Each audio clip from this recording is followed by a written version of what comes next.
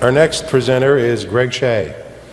Greg began experimenting with DSP and digital audio in 1980 by connecting a hand-built resistor to DNA to his good old Radio Shack Trash 80.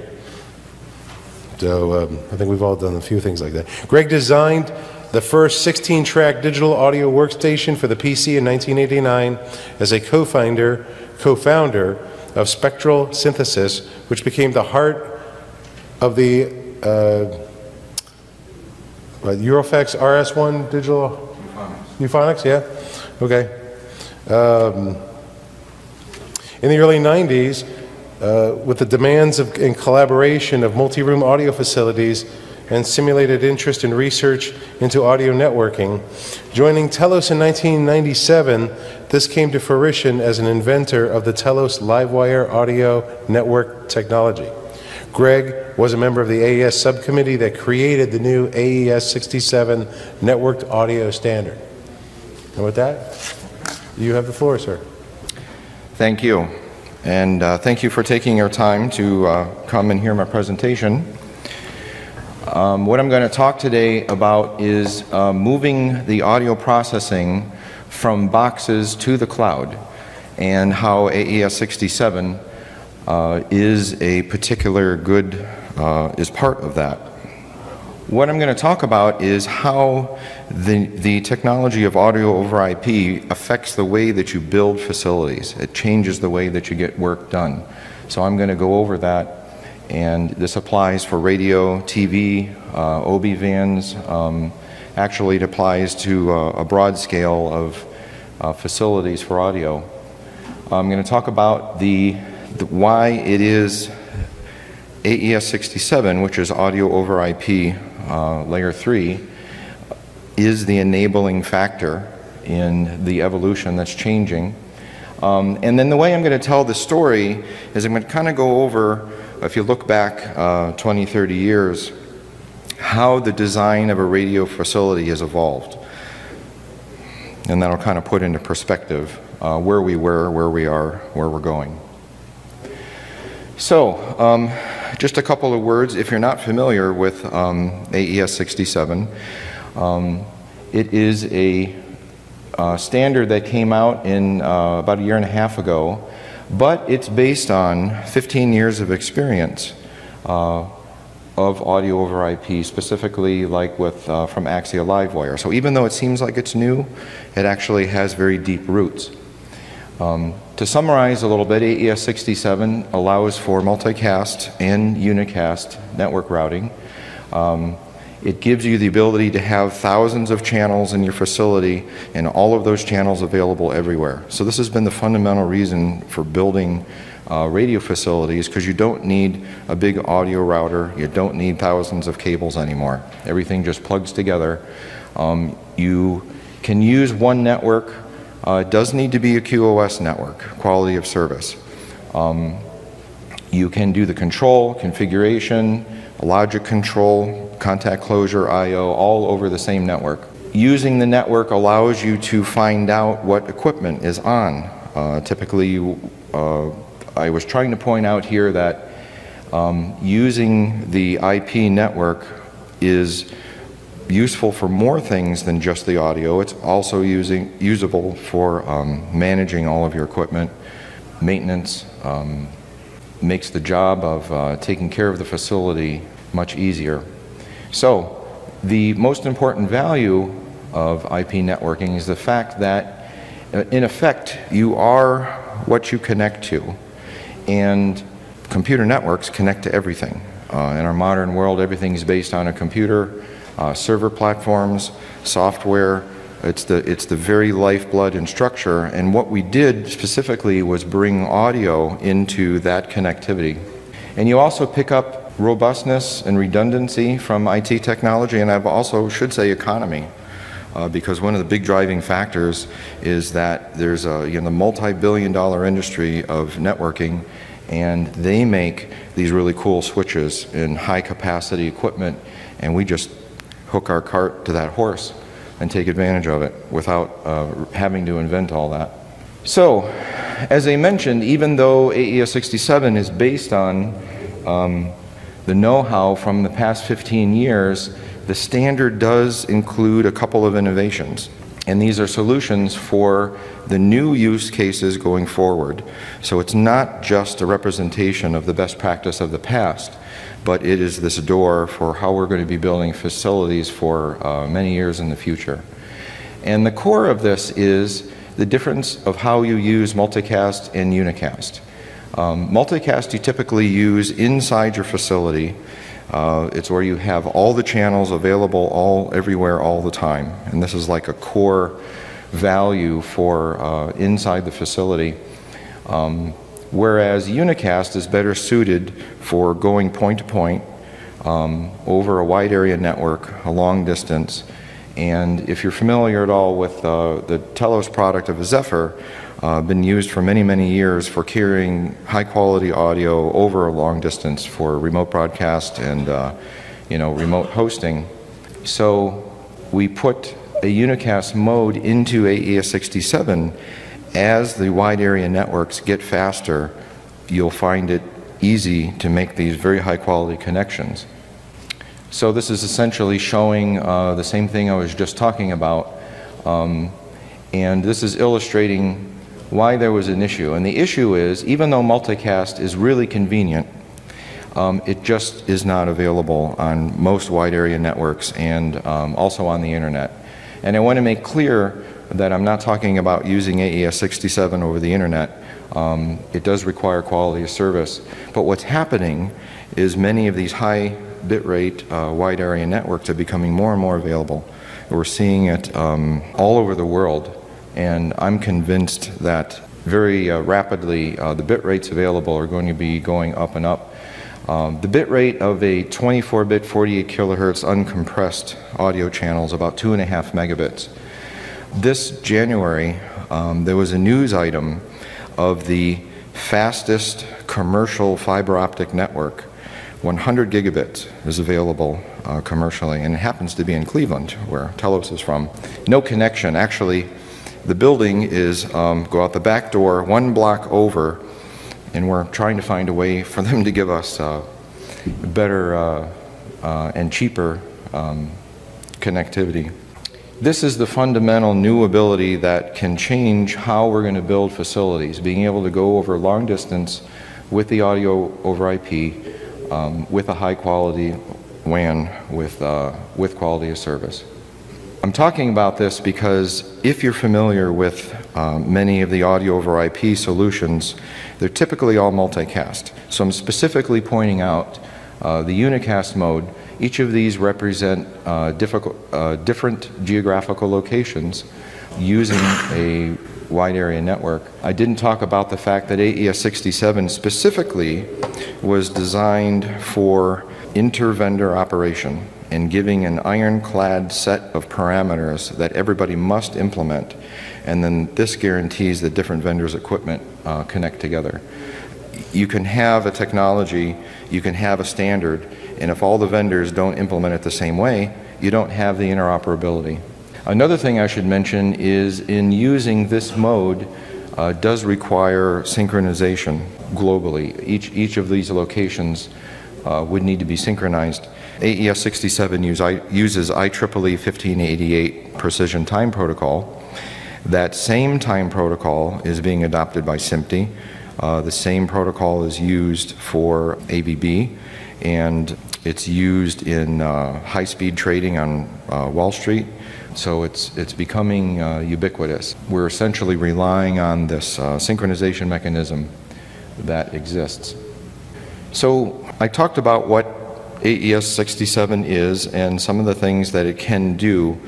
So to try to help put into perspective how this changes the design of our radio broadcast facilities, I'm just going to go through, which is just illustration. For instance, I broke down the evolution of how facilities are designed into 8 stages, and this will help put into context the point I'm trying to make. So, of course, what we used to do years ago, analog, plug everything together with cables. Lots of cables, lots of broken cables. Then, in the mid-'80s, we discovered digital audio, AES EBU. Maddie also fits into this category. So we still had the cables, and then we found, well, we need to synchronize things together, and guess what? There's even more cables. Then clever people started building facilities this way, where with a time domain multiplex box in the middle, at least you reduce the number of cables and you had central routing. So this was probably dominant in the 90s. So here we are about the year 2000. I know when we first started doing work with audio over IP. And notice I mentioned here that this same topology can be done with AVB, and this is kind of where AVB came from. And the idea is that you still have a guy in the middle, but now it's not a super expensive audio TDM matrix router, but it's a network switch, which, given, like I said, driven by the economy of the rest of the industries, becomes a fraction, a tiny fraction of the cost of purpose-built equipment. So this is how, for 12 years, Axia has been building many, many radio facilities around the world. The current number is up to over 6,000 radio studios live on the air, essentially built this way, with a network in-house, all channels available everywhere. So here's where we're up to step number 4. We have 4 more to go. And this is where we step into the present and going into the future. Because when you're on IP layer 3, it's routable, which means you can get out of the building. You can go other places. And that's huge, because now you're not just connected inside your studio, but you begin to have those connections outside the studio. And like I mentioned at the beginning, this does require a quality of service wide area network, but those are now becoming available. Actually, when we first did the work with Livewire in around 1999, we figured that someday the networks outside the studio would catch up. And so if we would start using audio over IP in the studio, when that day came, then the door would open and we would then connect to the rest of the world. It just took 15 years to get there. Things take a lot longer sometimes than you expect. So the 6th step is this, where now this represents multiple geographic locations that can work together as one studio. There are low latency modes for the audio over IP. Within the studio, we can go in a microphone, through the network, to the mixing, back over the network to your headphones in less than 3 milliseconds. So it's a very low latency, it feels very live. That's why we gave it the name Livewire. You get into these situations where you're geographically located and Einstein says, no, sorry, there's a speed limit. So you begin to get multiple milliseconds of delay just, getting around the world. I was at a demonstration a couple of years ago where they played a string quartet. 2 of the players were in San Diego, the other 2 were up in San Francisco, and using the low latency audio over IP, they played together, and you could not tell any difference that they were not in the same room. And if you think about that, even though there was about 8 to 10 milliseconds of delay, including going up and down the coast of California, 10 milliseconds means, you're sitting in 2 chairs 10 feet apart, which of course is very natural. So there are potentials here for working together even though you're separated, just as if you're in one location. Now we're getting into the advanced stuff. People are actually building facilities this way, and what this represents is different geographic locations whereby you're putting most of your equipment centralized for maintenance, for organization, and you put just the minimum amount remotely.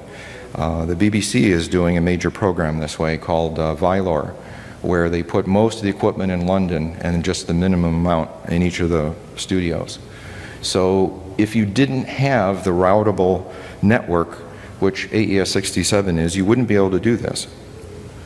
And so finally, the step of the evolution is this, to where that central group of equipment, maybe you don't want to maintain your own rack of servers. Maybe you want to pay somebody else who is really good at providing compute power and connectivity in the cloud. So this is where we've completed the evolution all the way from a bunch of boxes connect together to where we're now taking advantage of economic resources from third parties. And again, the enabling factor is we had routable network audio over IP. So this is kind of a summary, kind of shows where we were, and this is about maybe where we're at right here and where we're going, and there are some people there. And I just wanted to show this helps realize the contrast, because you can do this with AVB, but you can't go any further.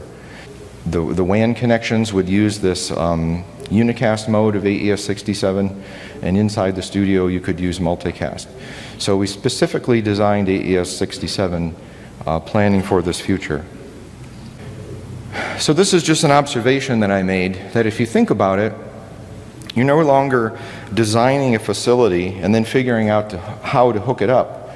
The design of the facility is defined by fitting into this IP network infrastructure. So the IP network is essentially the ecosystem that you're trying to fit into. So it kind of turns it inside out. Okay, so, and this is just my opinion, but what do you think the most valuable thing is that audio over IP connects directly to? Let's see if anybody has a guess what I'm thinking. See if you can tell what I'm thinking. Okay, that's certainly very valuable. That wasn't what I was thinking. Anybody? Okay, so my answer is software.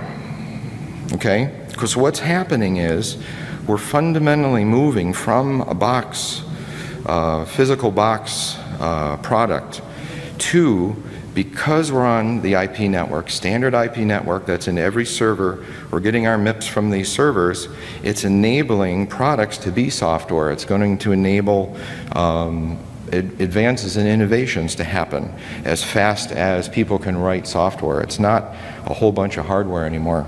This is already starting to happen. This is just an example from Linear Acoustic is one of the members of the Telos Alliance, and they went to sell 110 TV audio processors to MTV. And MTV said, we don't want 110 of these boxes on our shelves. We want your software to run on our servers. And that's indeed how we sold it. So it's kind of this idea of bring your own server. So we feel that the way I've been expressing this is in 3 to 5 years, half of our customers are probably going to want to buy our products as software. Now, we know there's always going to be people that want to buy it as a hardware appliance. So we know that we essentially have to deliver both. And in R&D, where I work, it means that we're planning on that so that it's not two completely separate development efforts. That's basically the end of my presentation. I do want to mention a little bit about what Livewire Plus AES67 means. If you know, Livewire's been around a long time. We've had a successful program of the technology. We worked very hard on taking that experience and helping turn that into this industry standard.